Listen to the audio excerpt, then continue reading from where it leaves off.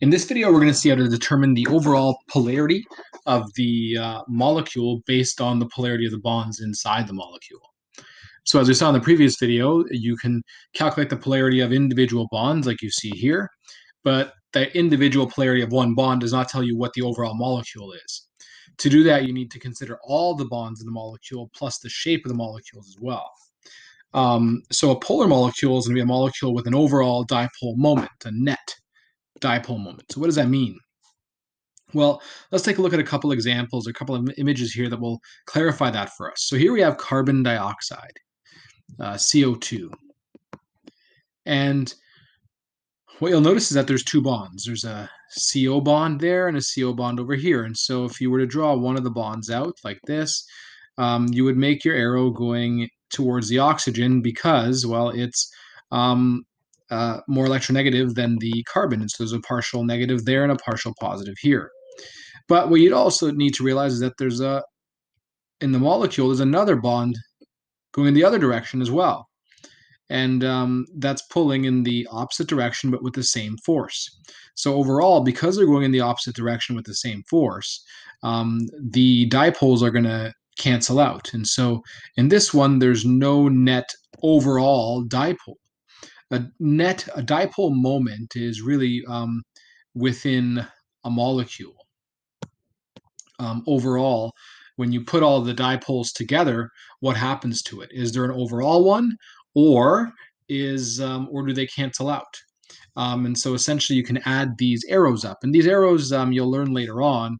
These arrows are called vectors. So they're called dipole vectors, as we saw in a previous video, but vectors, and you can basically add them up, and they can cancel out if they're going in opposite directions with the same strength, of course. So if we look at BeF2, beryllium fluoride here, these are going in the opposite direction with the same force because these are the same atoms on both sides. So they cancel out, and so there's no net dipole. And so overall, even though this is a polar bond and this is a polar bond, they're both polar bonds.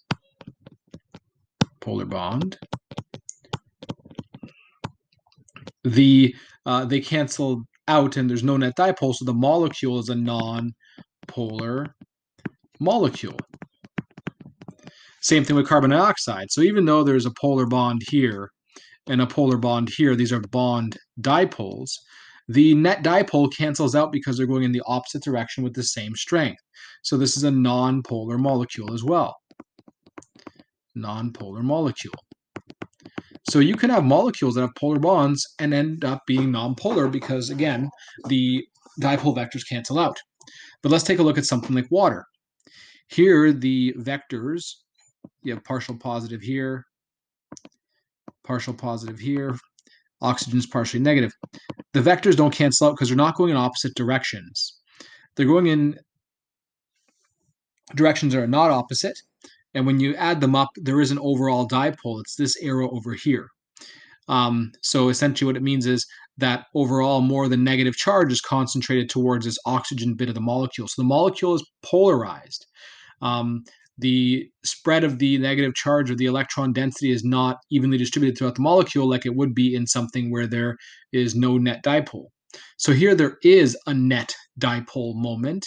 And that's called the molecular dipole. So the molecular dipole is really just your overall dipole from the individual bond dipoles. And so water has an overall dipole moment, which means that water is a polar molecule. So we can figure out if dipoles will cancel out based on the shape of the molecule. And we'll take a look at that. So using VSEPR theory, we can draw our molecules out and see if the vectors will cancel out or not. If the vectors cancel out, well, what that means is our molecule is nonpolar. If they don't cancel out, what that means is our molecule is polar. So let's just take a look at a few examples, and then we'll be able to predict if we have a polar molecule or a nonpolar molecule. So again, carbon dioxide has polar bonds, but it is a non-polar molecule. And again, that's because the bond dipoles are equal and opposite, and they cancel each other out. So carbon dioxide doesn't have a net molecular dipole. It doesn't have a net dipole moment. So Let's take a look at a few molecules here. What we're going to do is we're going to draw out their Lewis dot structures first. And so we're going to use the same rules we typically use for drawing Lewis structures. And if you don't remember that, you can go back and look at our previous videos and our previous lessons.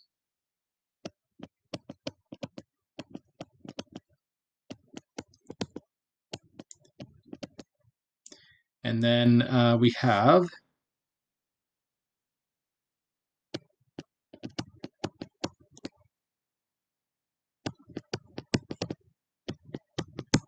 like that. So I didn't do the Vesper shapes really. I mean, in reality, I sort of did that here, but it's okay if you didn't. But we are going to we're going to try to figure out if these are polar or not using their Vesper shapes. But right now we just want to find the electronegativity difference of the individual bonds. So we know that this one here, the electronegativity difference is so delta En for the CH bond. For the CH bond, let's try that again, is 2.5 minus 2.1, which is 0.4. So we have 0.4 here, 0.4 over here, because they're the same bonds. So those are the non-polar bonds in the molecule. But we also have a CO bond. So for the CO bond, the delta En for CO is equal to 3.5 minus 2.5, which is 1.0. And that means that that's polar. So this is 1.0. So this bond is polar. So we have two non-polar bonds, right? These are non-polar. And we have a polar bond in this molecule.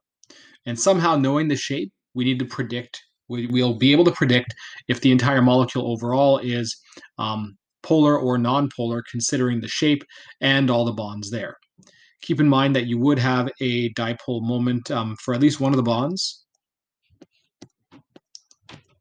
And so it's a partial negative here and our partial positive on the carbon there.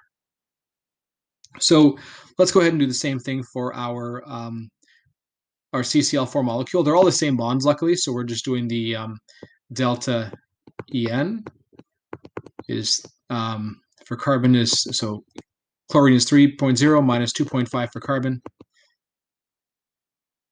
and we get 0.5. So that means that all those bonds in here are polar. These are all polar bonds. And so all our arrows are going like this, with the partial positive where the carbon is and partial negative where the chlorines are. And so you could draw that for all your bonds that you have. Partial negative there. Partial negative there. Now, we can do the same thing here. So we already did it in the previous examples with CH. If you want to find the delta En for CH, we saw that it was 0.4. So we have a non-polar bond. And for CCl, we saw that it was 0.5. So all these here are polar bonds. And so you could go ahead and draw your dipoles where they exist.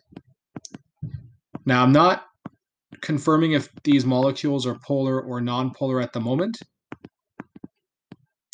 All I'm doing is illustrating that there are dipoles right now, and we're going to see if those dipoles cancel out or not using the steps that we see below.